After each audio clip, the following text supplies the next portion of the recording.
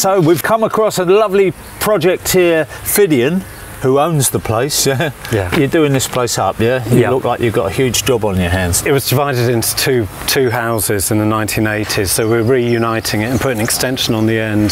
So whole new Delabole slate rag roof, knocking out walls, new windows, new heating, ground source heat pump.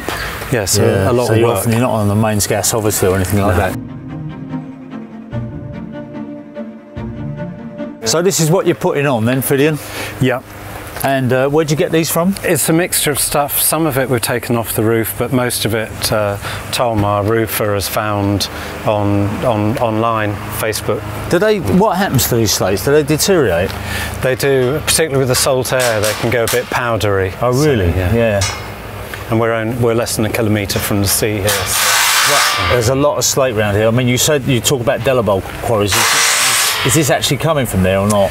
It's quite possible. It will have come from somewhere local. So you've got it second hand. You're not going to buy it new because it's way too expensive. Way too expensive, and hard to find. Yeah. You've got some funny little boxes on the roof. What are they about? They're for the bat dormers. So really? The left-hand loft is going to be for lesser horseshoe bats. The right-hand loft for greater horseshoe bats. How do they know which door to go in? There's a big one for the greater horseshoes. How big is the wingspans may be 200 mil or so, but the entrances have to be 600 by 400. Yeah, because they're blind, aren't they?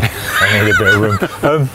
Did you discover the bats and fess up about it, or are you a keen conservationist? No, I mean, I want to conserve them. Yeah, so your heart's in it. It's yeah. Because some people go, oh, bloody bats, you know, we've got to do it, but they don't want to do it. It's a pain, but it's got to be done, I think.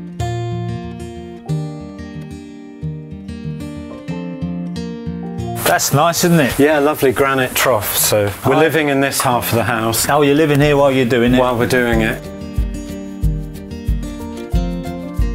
So Tom's broken up all the floors here, taken off the plaster. It had all been plastered with gypsum plaster and cement, and it's stone and lime and mud, so it can't breathe, so we're opening it all up.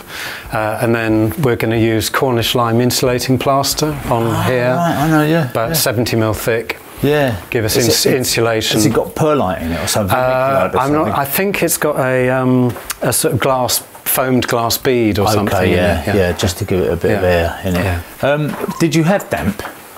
Yes, the place was very damp, but the roof was shot.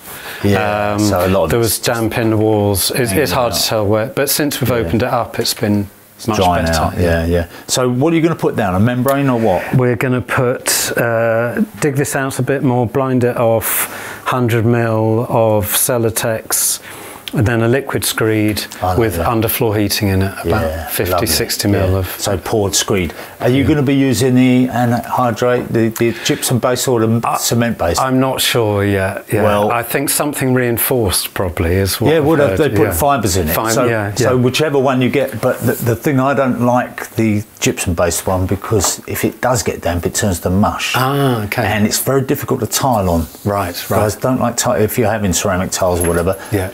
They've got to prime it, but the cement-based one, it's just the same. It comes pumped in, done, but it's just a better product for more conventional, if you like. You know, so it ends up looking like sand and cement. You know. Okay. Yeah. So, but that's my.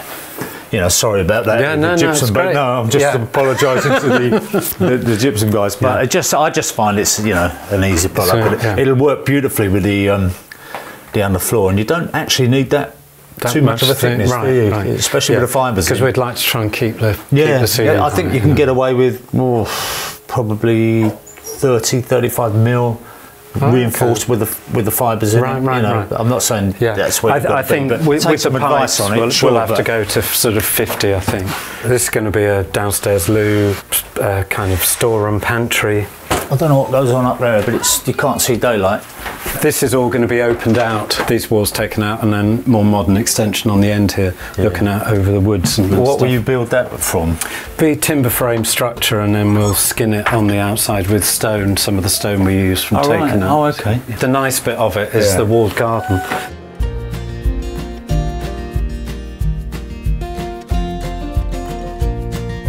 And that's all slate walls all the way around. Yeah. And the walled garden is listed as well as the house. So yeah. What was it originally, this house? A very long time ago it was a farmhouse, a small holding, and then it was a courthouse apparently, hence Bossiney Court. It's got this coat of arms, which are two I was looking at that. smart families, apparently local families who lived here. There's rumours that the Black Prince was here and stuff, but you know, nothing to do with King Arthur. This must be the only place in Tintagel that doesn't have a King Arthur connection, if indeed it doesn't.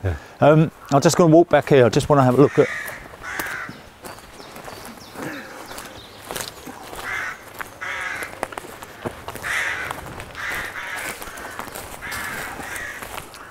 So you're cutting all this up? Yeah, with some leylandis that were going to fall at some point. And it looks like you're logging it. Well, I'm going to make a pergola out of it. So right. So a very chunky how are you doing pergola. This with a chainsaw or what? That was done with a chainsaw, yeah. And a guide on it so you get it going, Wow, that's a good project, isn't it? So you have to season that forever. I suppose a pergola you don't. If it's outside, I'll just use it. And I think leylandi, even though it's horrible, makes fairly durable wood for outside. So it's got lovely. I'm going to go Kevin MacLeod on you now.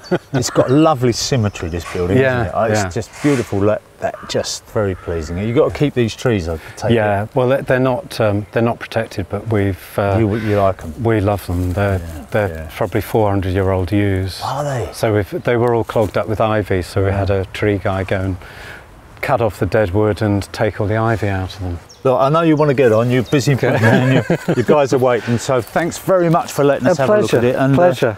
I wish you well with it. Thank you. We'll take your details, and maybe if you need anything, give us a shout. That'd be brilliant. There's just so much slate everywhere, and if you've wondered where all of this Cornish slate comes from and how it's made, you can join us next week where we visit Trevellet Quarry. Oh, here's the graphic. I think it's about time you hit subscribe if you haven't, and check that little bell as well. We'll see you next time.